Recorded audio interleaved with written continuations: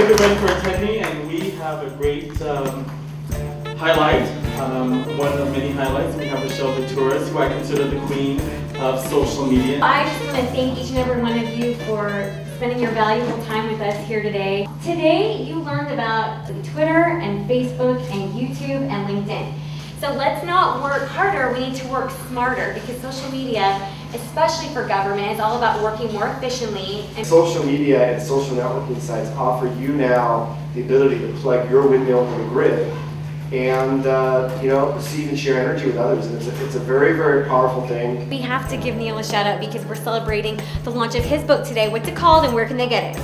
It's called The Windmill Networking Approach to Understanding, Leveraging, and Maximizing LinkedIn. It is not for sale yet. It should be for sale on Amazon October 16th. You taught the class on YouTube. So we talked about YouTube, online video, and how government agencies can use online video to get their message out, connect with constituents, and really just help their public affairs departments reach new people in new ways. How'd it go today? It went extremely well. I'm so pleased that people walked out of the workshops with so much more information about Twitter, YouTube, LinkedIn, and Facebook, and they were energized and inspired by really valuable information and information that will help them make use of their time better.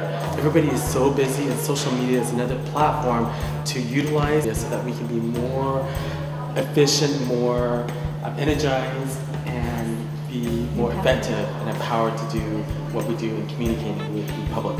Well, I think you're seeing every day more and more information available to people.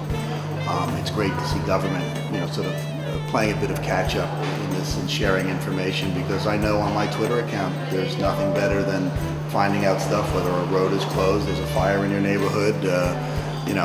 It'd be neat to see people like OCTA, giving you information. I'm sure sometime soon that if you're a fan of Route 29, you can get tweeted that it's 15 minutes late or it's not running today. I mean, that stuff's really helpful for people, and now you can carry it in your purse or your pocket, coming to your cell phone and stuff.